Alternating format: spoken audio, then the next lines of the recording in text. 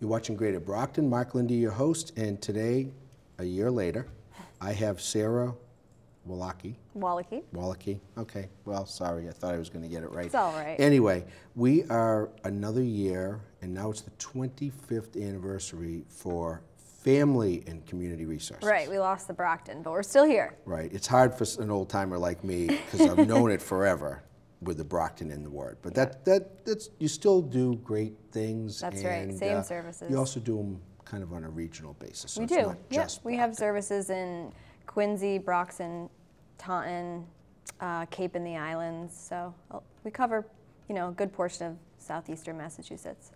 So you're having a 25th anniversary celebration, and the title of it is Raising a Generation of Children in a Violent World. Yes, it is.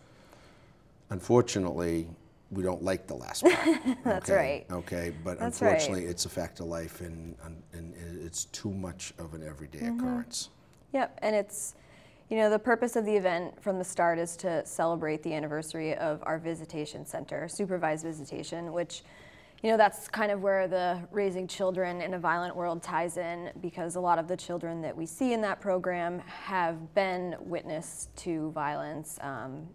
We have two different programs. One is specifically for children who have been involved in a domestic violence situation, and another where the children are referred from DCF, whether they're in foster care and they're not in custody of either of their parents.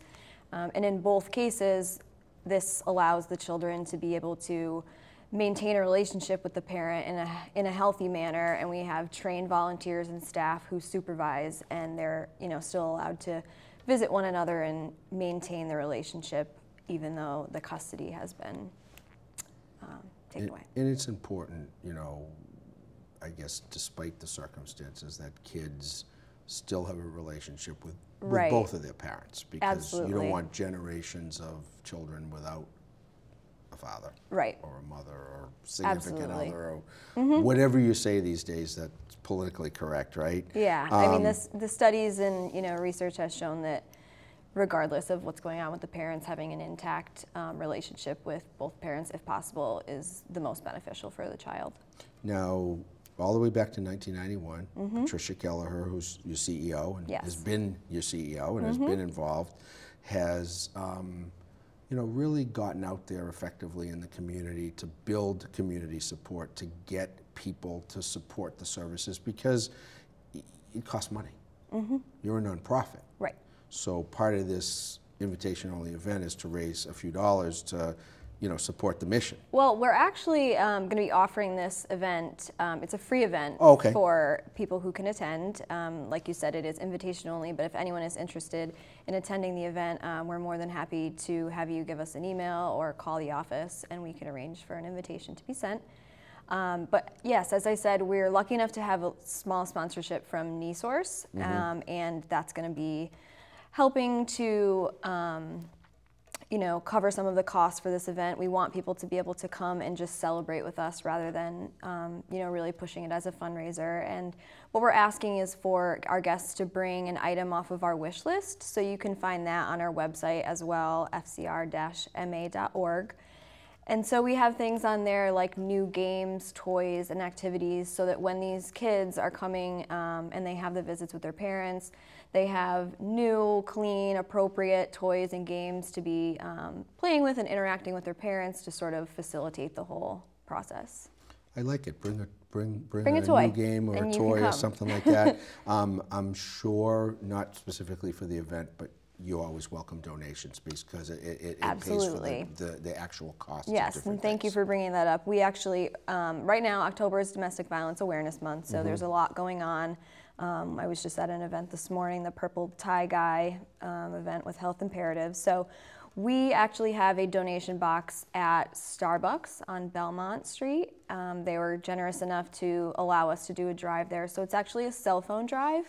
And so we take used, broken, old cell phones, smartphones, and we're able to turn them in for cash. And we use the cash for our domestic violence safe home program. So that's a program when in an emergency, a family can come to us if it's a domestic violence situation and their safety is, being at risk, then we either find them a shelter in the state, or if we can't do that, then we purchase a hotel room for them for up to 3 nights. So that's where that funding would go. So you said broken, even a broken cell phone? Yes. Yes. Is it like really broken? Well, you know. Because you never know. You always, everybody has one of those hanging around in a drawer. I mean, I've got a couple in my drawer too. I've got to bring them in. So yeah, if you can take a trip over to Starbucks and give us your old phones, that would be great. We can get up to $300 for them depending on the condition they're in. So.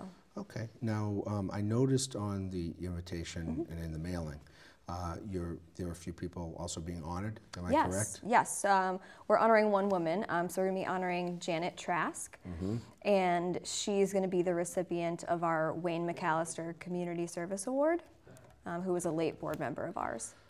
That's what I was getting to. Wayne was my colleague on the Southeastern School Committee and a good friend and a mentor for years to come, and I'm happy to see the Wayne McAllister Award, and I'm also happy to see Janet Trask. Right, she's very deserving. Very deserving, someone who's helped people in more ways than anyone can count. She was a nurse at the VA, and just all around a good person. She's now graduated to the Google generation because she takes pictures of everything. Yes, she does. And now instead of handing you a DVD or a CD, she's handing you the web address. So you can get all the stuff off of Google now. But that's great. I'm very happy about that. We have a busy day that day, as you heard, but we're going to make time for this because we think it's really important. Yeah, and lastly, I'll just say about our keynote speaker is going to be Dave Wedge, who is a journalist for the Boston Herald and a number of other outlets, and he was the co-author of the book Boston Strong, which is based on the Boston Marathon bombings, and it's also been a part of the creation of a movie coming out soon called